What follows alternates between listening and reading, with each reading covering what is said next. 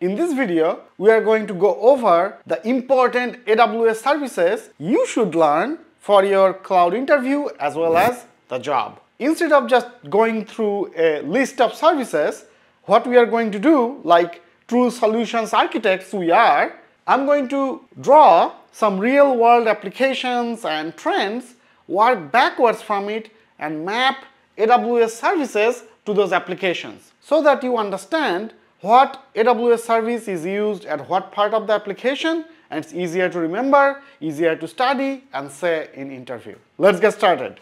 Okay, so in the heart of it all is application. In any application, there is some business logic, and the business logic is running in some sort of code. So to run this application, you need a server. This server is gonna run on a data center, because recent study proved that 85% of the workload are still on premises. So the first set of AWS services you need to know for interview is how to migrate these servers to AWS. So I'll call this DC or data center. So the first service that you need to know is ADS or Application Discovery Service. It gathers the information of what servers are running, including databases. And we're gonna come to that part in a minute. And then the next service you need to master is AWS MGN or Application Migration Service. Now, after ADS discovers everything, MGNs can migrate on-premises server to AWS server, which is EC2. So this side is AWS. So this is your application code, and this is running in EC2. And this is also called virtual machine. Now, one thing that is not available in data center but available on the cloud is auto-scaling. As more users start using your application, your virtual machine needs to scale. So you also have to study auto-scaling group. But let's face it, EC2 and auto-scaling group is old news now. If someone asks you in an interview, hey, how are you going to scale, how are you going to run? You know EC2 auto-scaling group, your friend knows EC2 auto-scaling group, his girlfriend knows EC2 auto-scaling group, his crush knows EC2 auto-scaling group. So you need to set yourself apart. So in addition to studying EC2, you need to know at least one of these: Kubernetes, EKS, Elastic Kubernetes Service, or if Kubernetes you do not like, serverless. And for serverless compute, the service is Lambda. So learning EC2 and auto-scaling group is not enough anymore.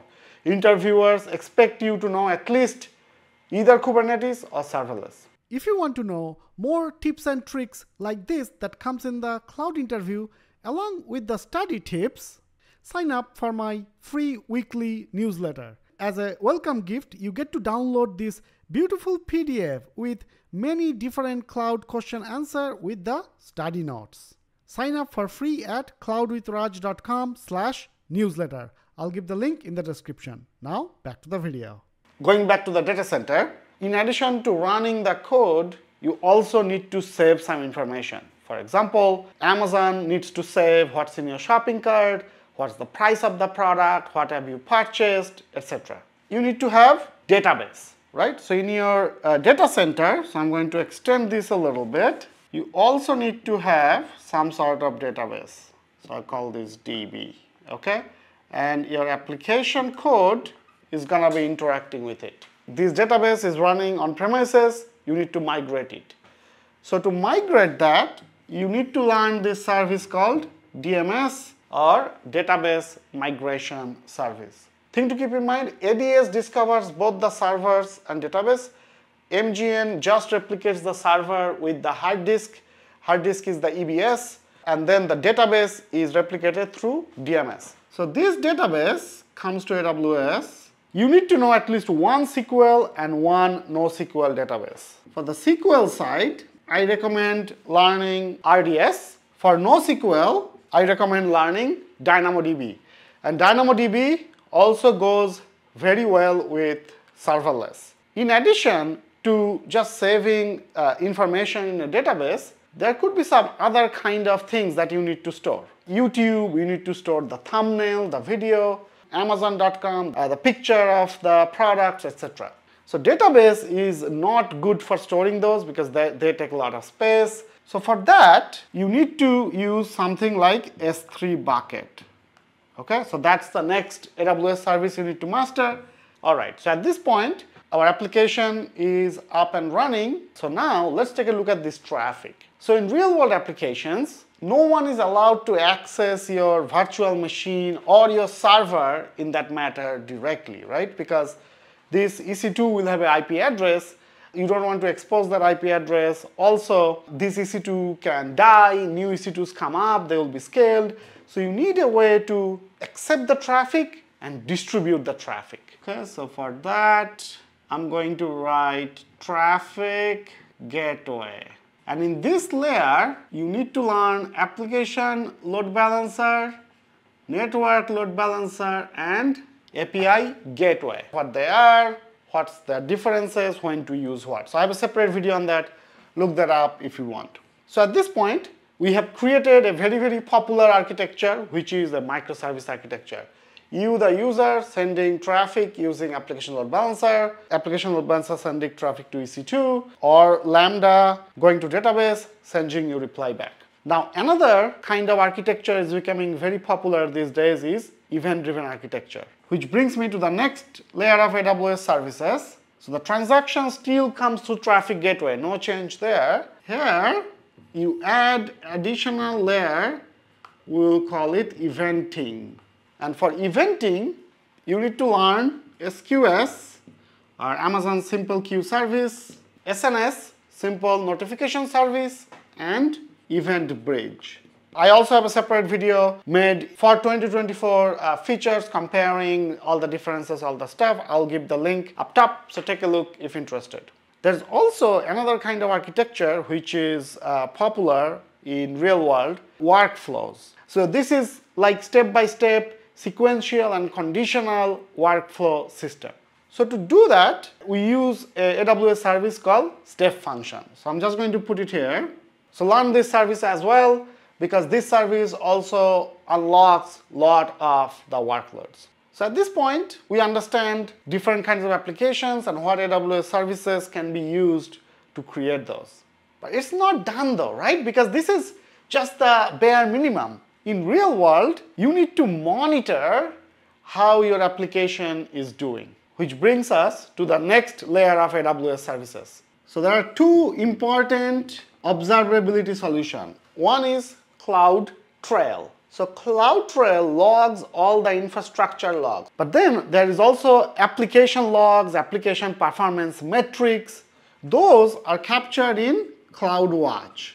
So let's say your application logs is sent to CloudWatch, and then if there is an error, you can also create an alert from the CloudWatch and notify support folks. CloudWatch also gets the information from this EC2 and get the utilization metrics, that okay, how much it is used, what is the CPU utilization, memory utilization, disk utilization, etc. I'm just giving an example with the EC2. CloudWatch and CloudTrail both is integrated with all the layers, this traffic gateway layer, eventing layer, server layer, EKS, EC2, database, everything. So you definitely need to learn those. Now the next tier of services is what makes a difference between an average candidate and a great candidate: security. With this architecture, whoever has the URL of this traffic gateway can simply call. But that's not how real world works, is it? With Amazon.com, you need to log in. YouTube, you need to log in. So you need to learn at least these security services. First is Cognito, which is used for authentication and authorization. Next, you need to encrypt the data at rest. So this database or the hard disk tied to the EC2, and there is a reason I did not put EBS. EBS is the hard disk associated with EC2, because that doesn't come up much in the interview, because most of the data is stored on the database. Okay, so then you need to learn KMS, at least the fundamentals. You don't need to know the inner workings of KMS. And the next service that you need to understand is IAM, Identity and Access Management. I'm just going to put a lock of these services so that you know they are security services, because they are important. They are a little special, so they get their little icon. Now, security is an important area. So these three are the bare minimum. But if you want to go to the next level, then you please also study these following ones: Web Application Firewall or WAF, Shield, Guard Duty, and Secrets Manager. And they're easy, like you don't need to spend a lot of time on those, but if you can get an understanding of those, that will be very, very helpful. So at this point, our application is running, we are monitoring, we secured it. What's the next big thing that comes in people's mind next? Cost, right? So you need to know the AWS services that can help you track cost and also optimize cost. I'm just going to put them here, like $, because cost. You need to learn Compute Optimizer. So I'm just going to put the shorthand. And this Compute Optimizer actually integrates with CloudWatch, because remember, CloudWatch has the performance metrics, the utilization metrics. Compute Optimizer can use those CloudWatch metrics and recommend you how to save money. And in addition, you also need to know spot instances, reserved instances, and instance saving plan. Now in real world, all this stuff that we are doing, you are not going to go in the console and then just create all this stuff, because then that's time consuming. You cannot really reproduce it in another account easily. It is error prone. So how do you solve that? You solve that by adopting infrastructure as code. You need to know at least one infrastructure as code.